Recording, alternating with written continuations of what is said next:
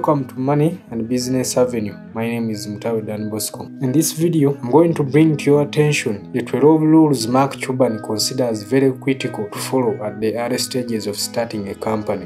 Remember, we do upload our content every after 2 days, so do not miss. Hit the comment section below and tell us what you think about our content. If you are new here, do not forget to subscribe, like, share and comment. Activate the notification button so you do not miss other episodes coming. Welcome to today's episode. Mark Cuban is an American billionaire whose net worth is estimated at $4.3 billion. He is an entrepreneur, television personality and media proprietor.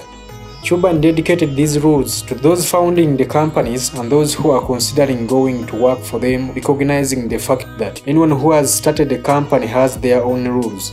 Let's now dive into the 12 rules for startups. 1. Do not start a company unless it is an obsession and something you love. 2.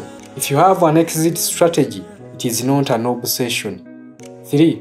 Hire people who you think you will love working there. 4. Sales cure all. Know how your company will make money and how you will actually make sales. 5. Know your core competencies and focus on being great at them. Pay up for people in your core competencies. Get the best outside the core competencies. Hire people that fit your culture but are cheap. 6.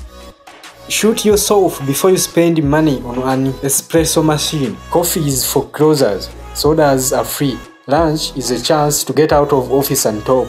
There are 24 hours in the day, and if people like their jobs, they will find ways to use as much of it as possible to do their jobs. 7. No offices. Open offices keep everyone in tune with what is going on and keep the energy up. If an employee is about privacy, show them how to use the lock on the john.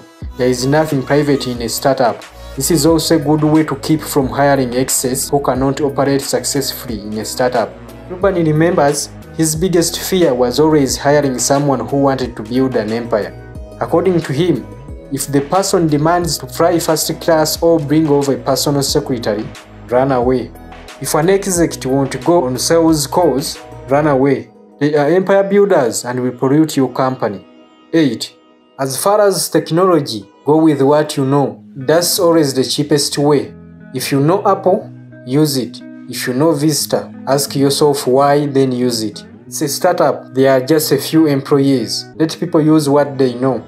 9. Keep the organization flat. If you have managers reporting to managers in a startup, you will fail. Once you get beyond the startup, if you have managers reporting to managers, you will create politics. 10. Never ever buy swag.